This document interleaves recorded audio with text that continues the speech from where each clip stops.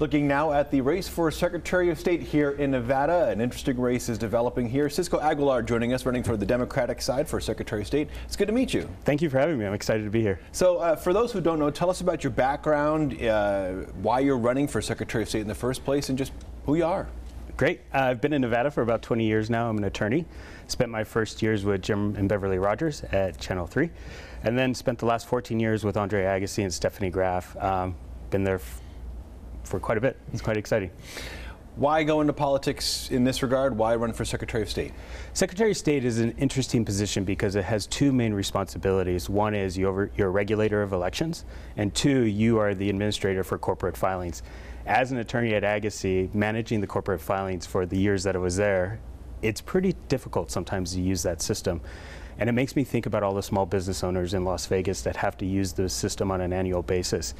And they shouldn't have to hire an attorney to use that system. It should be logical, it should be functional, it should be easy to use and understandable, but still get the information that the state needs for a business to remain compliant.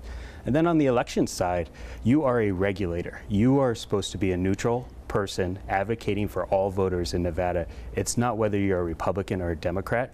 It's giving access to every Nevadan the opportunity to exercise their voice and to be heard. We'll talk about the election component in a moment because there's a lot to that, but just getting back quickly to the business and the licensure and all of that, those aspects of the Secretary of State that office handles. I've used the website before. You're talking about business owners and the challenges they deal with. What would you like to implement to make it easier and more user-friendly to just do your business? Absolutely. I think it goes back to a statement my contract professor made in law school. He goes, don't ever try to overcomplicate a contract. Use plain language people understand, because if people understand it, you're going to be able to get to a point of agreement quicker than if you're using fancy or technical language that not everybody understands on a daily basis. I think if we review the processes that are in the system now and try to make them more logical, I think that'll make people happier. Let's now switch to elections. It's gotten a lot of attention recently for obvious reasons. Allegations by Republicans of fraud and challenges to the last major election here back in 2020. Some counties in the interim have moved to hand counting, most notably Nye County. Should the legislature pass a rule to prevent that in future elections? And I guess more importantly, are you a fan of this hand counting change in Nye County and others? No, I'm not, and there's specific reasons why. I think hand counting, there's a reason why automation exists. One, it goes to the fiscal responsibility of it. It's efficient, it's accurate. We have secure elections in Nevada. Our current Secretary of State, Barbara Sagaski, has done a phenomenal job of ensuring our processes are secure, transparent, and open. And understanding her perspective, understanding why she made the decisions she made, is exactly why I want to run for Secretary of State. Somebody needs to be in that position that is neutral and understands that this position is not about party, it's about the state of Nevada and Nevadans who want to exercise their right to vote. So. Well, your opponent in the race has certainly made allegations, repeated ones, that elections are rigged in Nevada and would implement changes of his own if he were elected. How do you convince voters that they're not rigged? I think it's twofold. One is understanding what the current secretary has done to investigate every instance of alleged fraud and her conclusions on why there was no fraud or fraud did not exist. Second is our court system. You know, being an attorney, I believe in the rule of law, I believe in our court system, and I believe that our judges have acted in an impartial way to say that fraud has not existed in our election cycles. The issue of voter ID has also been brought up in Nevada a lot recently. Is expected to probably come up again in the legislative session that's upcoming. What is your stance on implementing some sort of voter ID here in Nevada? You know, again, it goes back to, are we looking for a solution to a problem that doesn't exist? And if we can answer that question fairly and neutrally, I think we can have a conversation.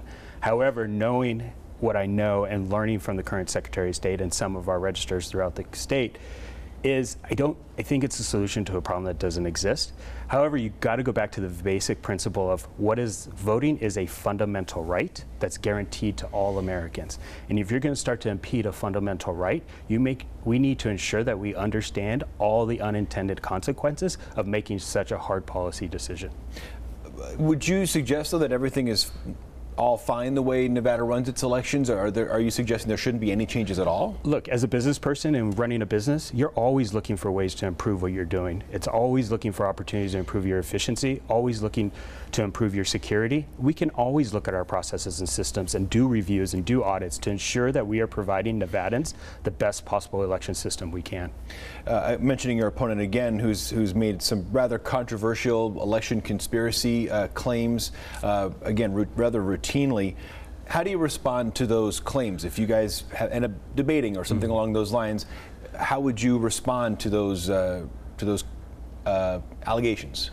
Again, I go back to what our current Secretary of State has done to ensure we have secure and fair and open elections. Again, it's about the court system doing a review of those, being a neutral party and reviewing those outside of the Secretary of State's office, taking his claims seriously and saying this is the outcome and this is what we did not find. Another issue with regards to elections that's been there's been signatures that went to the state Supreme Court, ranked choice voting, which will be brought up again, and if there's a long process before that actually maybe does become law. What is your stance on the idea of potentially bringing ranked choice voting into Nevada? I think is really, again, it goes back to unintended consequences. Before we ever make a major policy decision or you make a big business decision about an investment, you're always making sure you understand the risk and you understand the unintended consequences. I understand the reason behind ranked choice voting. However, I think we need to see how it plays out in Alaska. Obviously, Alaska is using it currently in its primary system. New York City has used it for its local elections. And I think we need to give Nevadans a full perspective on the issue. It's not that I'm against it or not for it. It's just I want to understand more about it before we make a decision to implement it across the state of Nevada. All right. I think that'll about do it for us. We thank you for joining us. Cisco Aguilar, running for Secretary of State here in Nevada. Looking forward to a very interesting campaign. Thank you. Appreciate it.